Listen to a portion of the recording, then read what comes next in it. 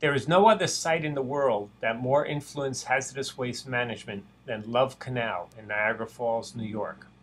This brief video cannot do justice to this very important environmental health event.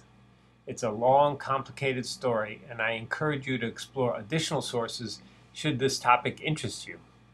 I especially recommend the Love Canal collection at the University of Buffalo of the State University of New York. Well, it all started around 1890 when William T. Love attempted to connect the upper and lower Niagara River to capitalize on the hydraulic differential and generate power. Here are some aerial photos of the area.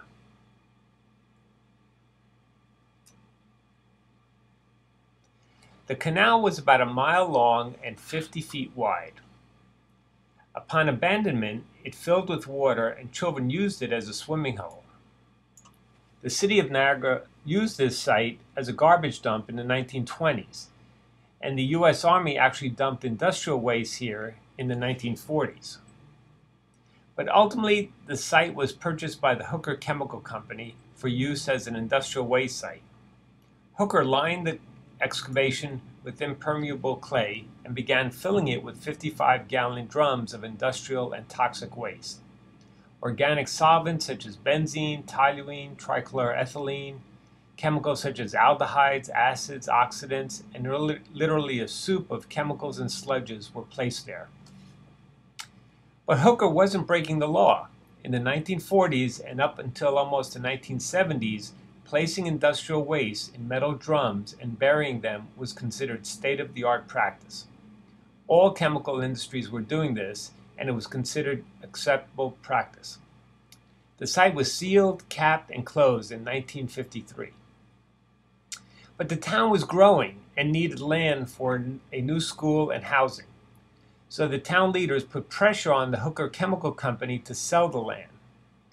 The company resisted knowing what was buried there, but ultimately relented and sold the site for $1 to the school board. Here's the famous deed of 1953, and the statement warning of what was buried there and the liability waiver. Pause the video to read the entire paragraph. So you see, everybody knew what was buried there in 1953. The school was built against the advice of many engineers and the company, and the area developed. You can see the 99th Street School in the middle. During construction of the school, the cap enclosing the canal was disturbed, but ultimately, the major disturbance to the landfill was the installation of cross streets and sewers in the 1970s. The cap was breached, and after a period of heavy rains, toxins started to escape. The rest is history. In 1976, two investigative journalists from the Niagara Gazette, David Pollock and David Russell, tested sumps and found toxic chemicals.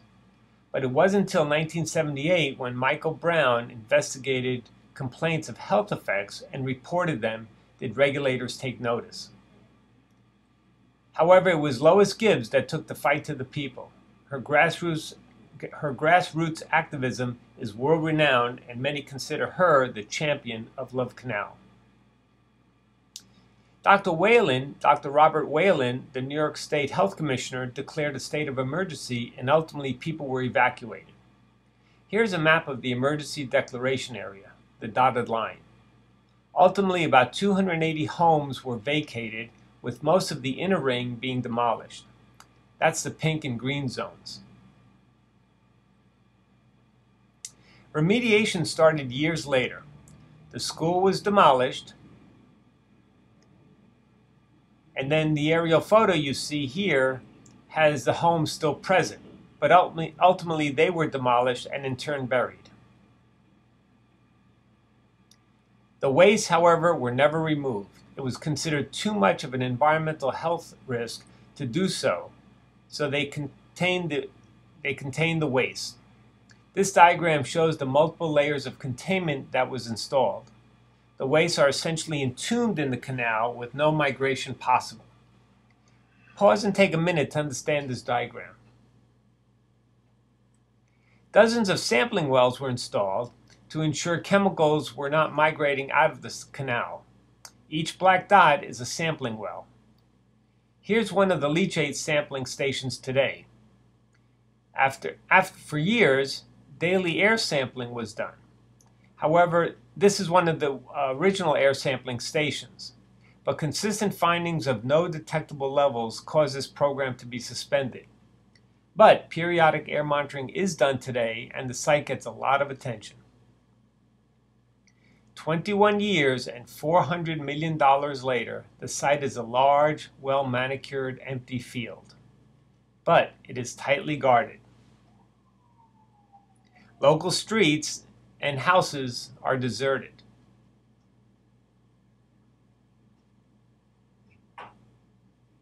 I visited the site many times with students, colleagues, and even my kids. I even photographed a fox running around. I was told there's a whole family of them living at the canal. But it's a strange and desolate place.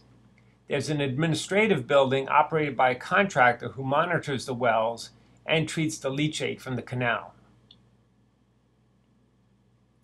But lots of abandoned homes are boarded up, as is the local church. In 2004, the site was taken off the Superfund list, and today the community is known as Black Creek, a historic reference. And there are even new homes right up against the canal. Most recently, about 200 abandoned homes have been put back on the market and quickly sold out. Even resales are occurring. With regard to the environmental health of the area, I believe it's probably the safest place to live in the U.S., at least the urban areas. The environmental monitoring and attention this site gets and will get is unparalleled. Whether it's air monitoring, soil, groundwater, or community health surveys, this site is very well looked after. Interestingly enough, the health effects to Love Canal residents is not clear or at all definitive. Numerous poorly designed health surveys and studies have been discounted, and even epidemiological studies have not conclusively linked disease to this exposure. Pause and take a minute to understand Figure 2 from a New York State Department of Health study. But the research continues. This site created the world's largest cleanup program, that being the Superfund program at US EPA. In 2013, there were over 1,300 hazardous waste sites on the national priorities list, but the first one was Love Canal. This slide presents the history of Love Canal.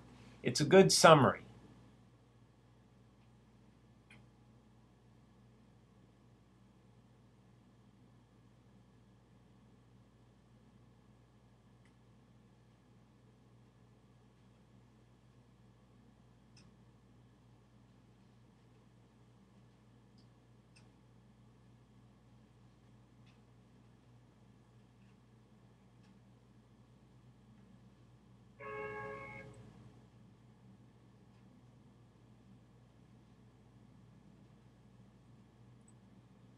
Well, I hope you enjoyed the presentation and learned something new.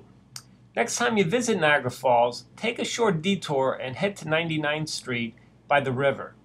You'll be driving through the most famous, or infamous, waste site in U.S. history. Be well, and thanks for listening.